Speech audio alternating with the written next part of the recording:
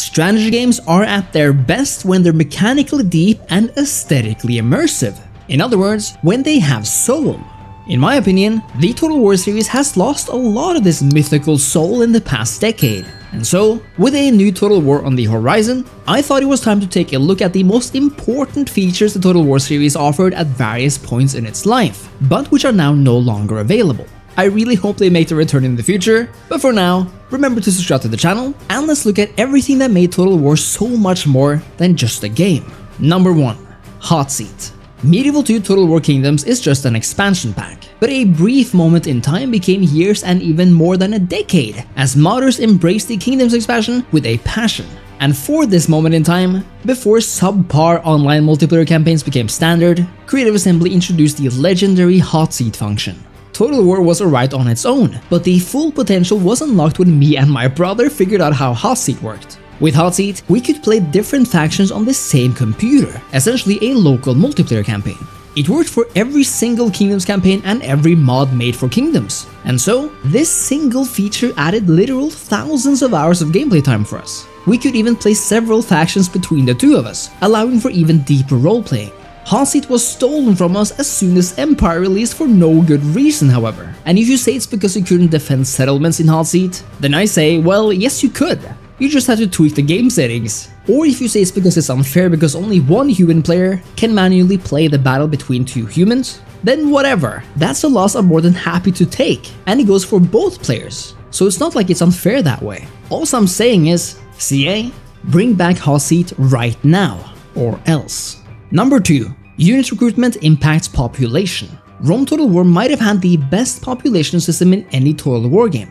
Not only did you have an actual, realistic population number that determined the stages of your city's development, but waging war and recruiting armies actually took a toll on your city's population. Want to recruit a unit of 100-something soldiers? Well, expect your population number in that city to drop by that exact number. But what is almost even cooler is that once your unit is recruited, you can also disband them, and depending on where you choose to do so, the exact unit number will be added to said city's population. The implications this has for roleplay is insane, because you can kind of imagine your legionaries settling down in newly conquered areas, or it can be a way to simulate migration within your realm. It's a massively cool feature, but of course, hasn't existed in Total War for almost 20 years, so boo-hoo. Number 3. Building every building in every province. Total War used to be a game series that in so many more ways than these days focused on the role-playing elements and on the sandbox experience. Now I don't want to mince any words here. It's absolutely possible to have fun with Total War these days and to enjoy the games for what they are. But I firmly believe they used to be so much better, namely because they featured aspects that cater to the imagination of its players, not to arbitrary gameplay rules. And for every game before Empire, you were given the role of city planner and were able to make each city in your image. That means that you were really only limited by 3 things: your population number, your main city building, and the money in your purse. The city level would determine the stages and a variety of buildings you could construct, but other than that, and whether you were bordering the sea, there were no limits to how many buildings any one city could feature. While not a perfect system, meaning I would have liked to see many more geographical and historical modifiers to building modifiers per city, which would make building the same building more or less viable in the different cities, but not just actually saying no to you because you're out of tiles, it was so much more immersive than just having a few boxes you could expand until you couldn't anymore. Number 4 is closely linked with 3, and it's all about building UI. Rome and Medieval 2 become older and older, but because they had actual soul, they hold up in many of the places that matter most. One of these are the building icons, which always made my imagination go wild. I loved not only the detailed images of the buildings themselves, but also their larger image cards, which more than anything envisioned actual ancient city life. With these images in Rome, you could imagine what your city looked like even from the campaign space, somehow creating a strong connection between the micro and the macro, especially because images often match the actual models on the battle map. Medieval 2, although with a tad more modest images, also at least showed you what the building looked like. But sadly, this became even more simplified with Empire and onward, until when Rome 2 completely botched everything by using simple generic symbols. Warhammer continued the trend, and by now, it seems like a long shot to imagine that we'll ever get our good old and immersive buildings icons back. It's a massive shame, and I have no idea why anyone would ever trade away such an imaginative and beautiful building UI for some generic icons. The only modern Total War game that went back in time in this respect was Attila, and it made such a big difference to me, but that's already 8 years ago by now, if you can believe it. Number 5. Map exploration. Did you know that way back when, you didn't actually have a 100% Eye of Sauron-like view of your provinces? No, the areas that weren't highlighted by either cities or armies actually had to be lit by moving there, which made everything a lot more mysterious and fun. Rebels could spawn in the darkened areas, or enemies could lurk where you couldn't see them. And personally, I really like the visual aspect of having certain areas lit, while others are more dimmed. Number 6 ties heavily into number 5, because now we're talking watchtowers and forts. Tapping into more of the role-playing elements, generals could actually lay down forts on the map, very useful when creating defensive positions and fortifying your realm outside of your static cities and castles. Forts could then be loaded up with units and served as a purely defensive structure.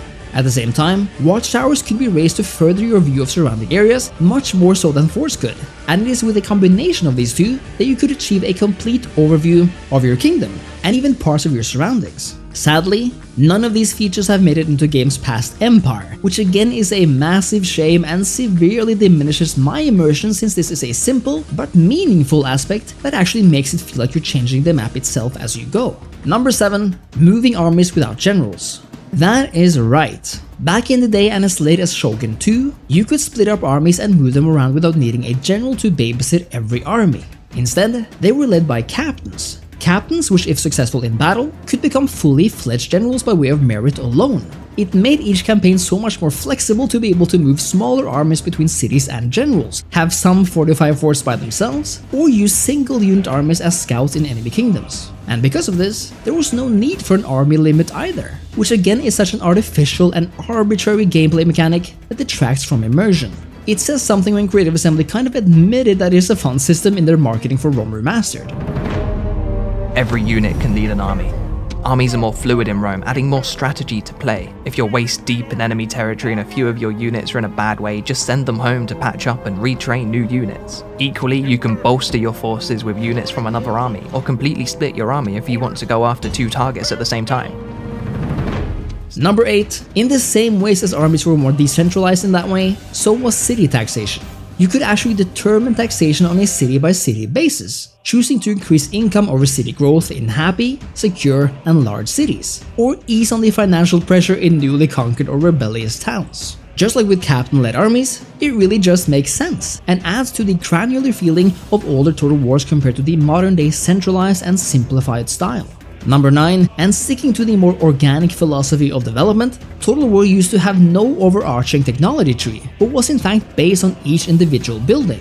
In this day and age, tech trees have become commonplace in games, but it's honestly a massive crutch for innovation. And back in the day, where there were no tech trees, your units got better because you actually expanded your cities and upgraded your buildings. It really is that simple, and that organic, not determined by some artificial tree. I will say though that a combination of the two systems could very much be possible, and I still think research systems haven't been fully realized in any Total War to date. But if I had to choose, I much prefer the organic way of doing things that Total War offered in the past. Number 10. Trade lanes. What I thought was so much fun in games like Medieval 2 and Empire was creating trading ports and seeing my hard work pay off. Trading ships and lanes were some of the most important symbols of a fledgling financial empire in Total War. But in the latest games, trade lanes seem to have become less and less important, with not nearly every trading port having a lane going abroad or even between its own ports. In Rome and Medieval 2, you could even see which cities each city traded with, which is such an amazingly immersive feature,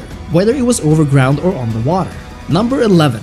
Did you know that you could upgrade units on the Campania with better armor, and then see that change represented on the battlefield? Medieval 2 is the only game that did this, and it was spectacularly awesome. It meant that you didn't necessarily need to recruit all new units for the battlefield to become that much more diverse, and for us to see some fresh new threats. In this way, a really cool gameplay mechanic on the campaign was made immersive by mimicking the feature on the 3D models. But today, I'm fairly certain only a miracle can bring this feature back. Number 12 is a small thing in the grand scheme of things, but massive in my heart.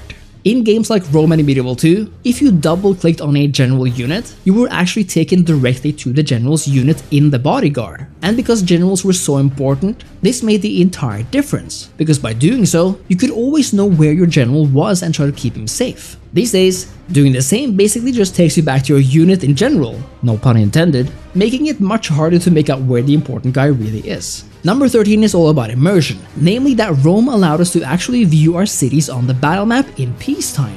This meant that you could get a real up and cozy view of your towns and cities at all times. It's such a nice and simple mechanic that, again, I have no idea why they removed and never put back in. What's funny is that Feral Interactive actually put it into their Medieval 2 version for iPhone and iPad, and Android I guess, and it's awesome that they did. I don't even dare hope for this feature to return, but I know it made a massive difference because of how unique and charming it was. Number 14, and we're talking about the features that just make sense. Before, you actually had to build ships to get your armies anywhere across the ocean. Like honestly, it makes no sense and no fun that armies can just automatically turn into an army of ships on a whim. I don't care if they lose movement points or become seasick or whatever. It's dumb and unimmersive, and it completely strips away the awesome importance of being a dominating naval power, or the actual investment of building a navy to take your army across the sea. Number 15 is another feature that just makes sense, namely the fact that if you lose your ability to lay siege to a city, you automatically lose the battle. Total War has become better in the past few years when it comes to actually needing siege engines to assault a walled city again, but once on the battlefield, your units can often automatically spawn ladders out of their asses or toss fire at city gates to burn them up. It's stupid and a gamification of a system that actually used to make sense. It was awesome that a besieging army actually needed to be able to lay siege, and if they didn't, they just lost and had to retreat. Number 16, and we're back with Empire. The one feature that stood out in Empire for me was the fact that depending on your population growth, it was actually possible for villages to pop up over time and become important centers of resource. It was really cool to see the map change over time like this, and really made both a gameplay and visual change from early to late game. I think this is as close to a perfect province system as Total War has come, although the rest of the building system and number of cities, of course, left a lot to be desired. And finally, number 17 is the complete and total removal of the all-important naval battles. Like seriously, naval battles were a revolutionary innovation in Empire Total War, and even though it never really became as good as it was with sailing ships and gunpowder, even though it definitely was fun in Shogun 2 Fall of the Samurai as well, naval battles remained a staple even in Rome 2, Attila, and Thrones of Britannia, even allowing for amphibious assaults and sieges that looked so cinematic. And somehow, in a game like Warhammer 3, where some of the races are meant to have awesome naval forces, or in Troy where the naval warfare was a big part of stuff, there's absolutely no naval action on the battle map to be seen. Naval battles add a whole nother dimension to Total War, and to lose an entire field of battle like this, which could have been its own game frankly, is a complete and total shame. In other words, this absolutely exhaustive list of features and their losses have made sure that Total War has yet to see its glory restored. It's why so many people long back to the days of Rome and Medieval 2, and why even today, Empire and Napoleon have their own loyal following, with players and modders who wanted so much more for their game. And what sucks equally bad is the fact that when Creative Assembly actually innovate again with Attila, they completely failed with the game code, leaving a badly optimized game with completely broken shadows, and never cared enough to fix or update their game. All of these features mentioned are what gave the earlier Total War games their soul, and made them into games that people dedicated their lives to by expanding them and making them even better. If someone from CA watches this, I hope you realize that all us players want to do is love your current games and future ones as much as we love your former titles. But there has to be a two-way street here. We demand the depth and soul of old, with features that make sense and are immersive, and that are not just made to make a buck or to simplify former aspects that actually added to the fun. And I'm certain that once the features of old return, hopefully in even better packages and forms, that the fans are all too happy to love Total War as much as they ever did. Thank you so much for watching. Let me know your thoughts on these features and your own thoughts on the games in the comments. Leave a like, sub to the channel, and I'll see you next time. Cheers.